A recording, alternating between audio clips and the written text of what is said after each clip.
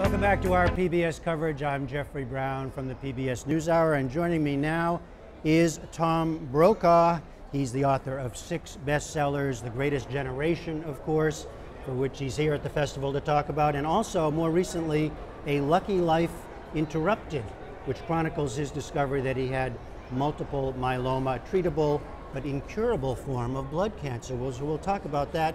And of course, Mr. Brokaw, known best of all to many of us, certainly in the broadcast industry, for his many years at NBC News. So it's nice to talk to you. Thank you, it's good to be here. I'm kind of the outlier. I'm the broadcast guy who also writes books, so that's well, then it's nice to talk to you. I like talking to the outlier. But also I heard that you were one of the originals here at this book festival 15 years ago. David McCullough and I were just talking about it. It was a very memorable time. We were in black tie at the Library of Congress.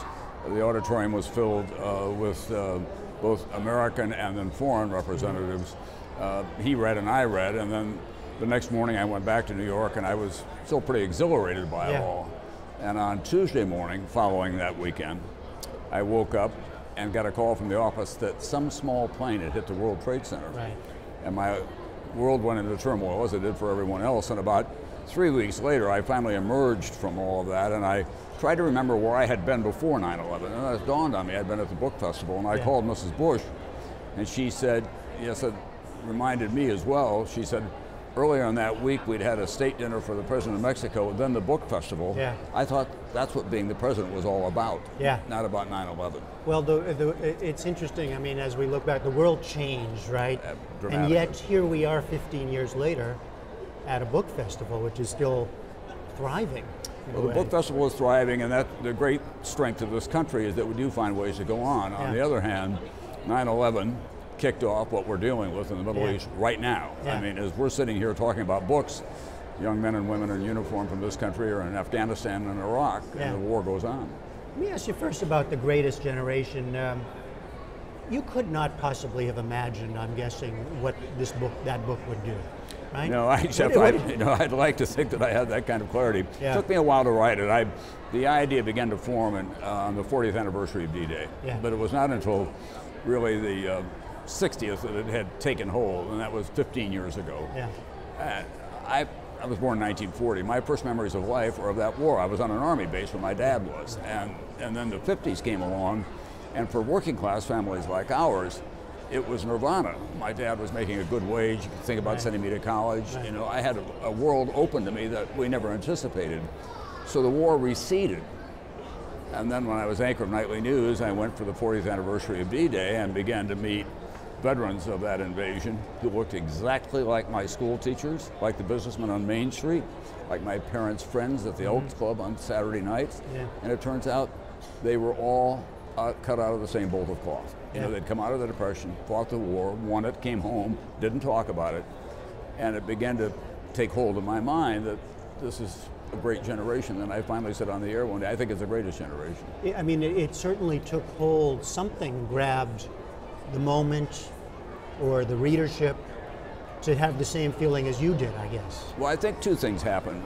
Ken Burns said to me later, because when he did the documentary on the World War II, he said, you gave them permission to talk. The veterans themselves had not talked about it. I have found that too. I mean, so that it's the same thing, right? They were of the generation where they did not really talk about it. No, it was too horrible, and there were memories were too hard for them, and they all were worried about like strutting around. They'd say, "Oh, I wasn't a hero," but the guy in the foxhole next to me, he was the hero. The guy who didn't come home, and then their kids were the boomers. And they had no memory of the war because they were born after the war. And then they had everything going for them. They had money and they had cultural upheaval. Right. And when I wrote the book, now I hear, I must say 15 years later, 2-3 times a week somebody comes up and talks to me. The most touching cases are women who had a hard time with their tough fathers, you know, who had an idea about what women should be like. Right. And they were pushing back against each other. And then they read the book and they understood their fathers better. And they come up to me now at age 52, 53, tears in their eyes, and say, I didn't understand Dad until you wrote that book. So part of it is you gave them that permission. That was the idea, giving them permission to talk about what had happened to them. It was, and they had, it took me 3 tries to get George Bush 41 to talk about it. I wrote to him and wrote to him and wrote to him. And he's a reticent man anyway.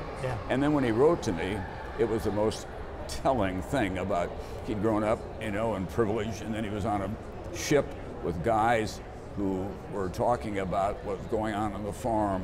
Marriages were breaking up. He was an officer, he had to screen the letters. Right. And he said, I learned about life by being in World War II.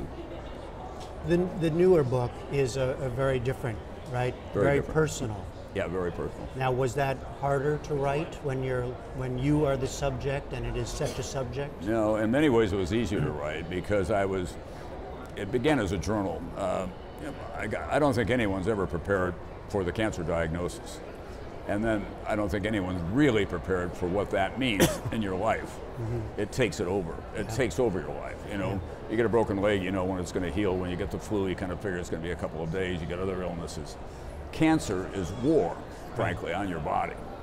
And so I was not prepared for that. I lived this long, fortunate life. Everything had gone my way, even though I intellectually understood what was happening. Right. It was hard emotionally to deal with that. Was there there was a why me? Yeah, and so I started keeping a journal because I'm a journalist and I was home a lot.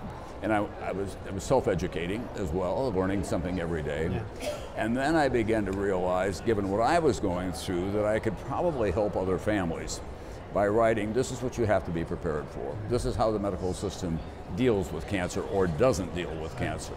And I learned some things along the way, and what's been gratifying, Jeff, is that a number of institutions now, including the Mayo Clinic where I'm on the board, have taken the book and they're using it with their staff members to say, this is what we need to do better, communication. Families are writing to me saying, oh my God, you're talking exactly about what we went through, so that's important. What about the voice of the writer? You know, I mean, you're a broadcaster. You had to develop a voice, right? That was you. You write histories. Right. That's a sort of historian voice. You write a memoir. Do you think of it as the same voice or the same kind you? Of. Yeah, kind of. And my friends say that. They say I can hear you. You know, which is I must say that's flattering. Yeah. I'm a big student of literature, and I have been forever. And I didn't have the courage to write a book for a long time because I didn't feel I was qualified. I was writing op-ed page pieces, magazine stories, but a book was something else entirely.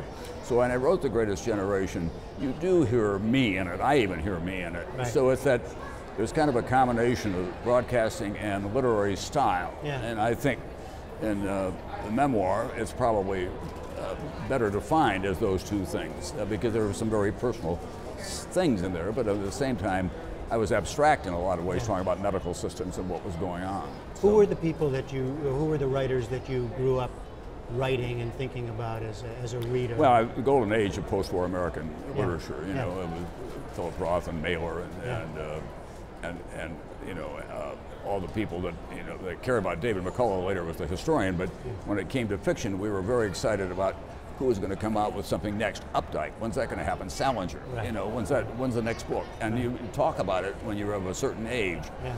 I just did a book for Bill Styron, who's gone now. I did the introduction to it, and it was his book of nonfiction about growing up in the South. And I'd gotten to know him, and I was very flattered by that. And when I'd read those guys when I was doing my own writing, I'd want to crawl under the bed and hide because I knew I wasn't measuring up.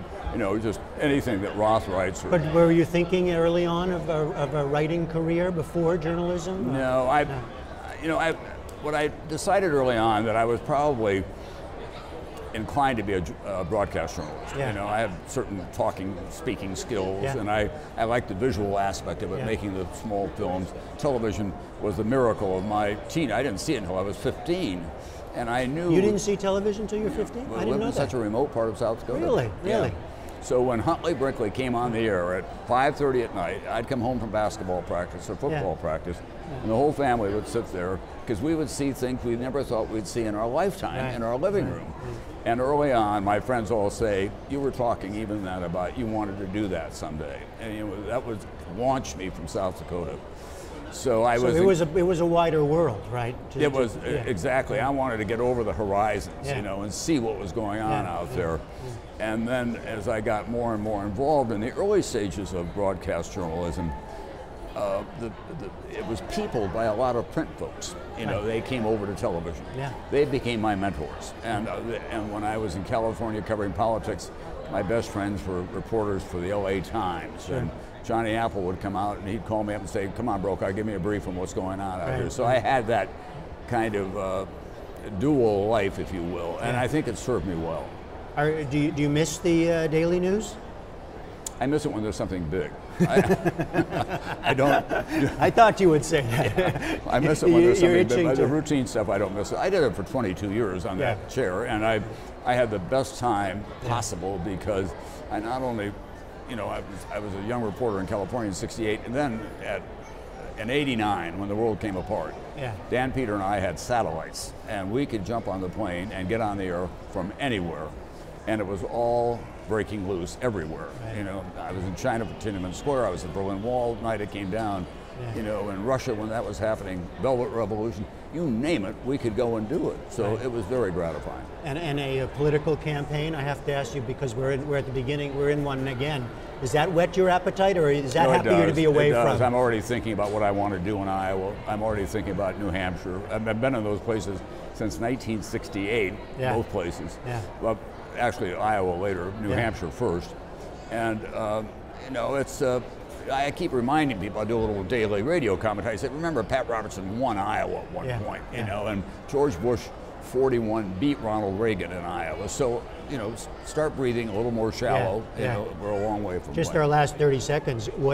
How's your health now? I'm in remission, and there's no guarantee, but I'm feeling good about it. And the one thing is that it's a physical cancer. It invades your bone marrow, so I've got back issues. I had a fair amount of damage to my spine, so I'm spending part of every day repairing that. Tom Brokaw, pleasure to talk to you. Always a pleasure, Jeff. Thanks so much. Enjoy watching you a lot. Thank you very much.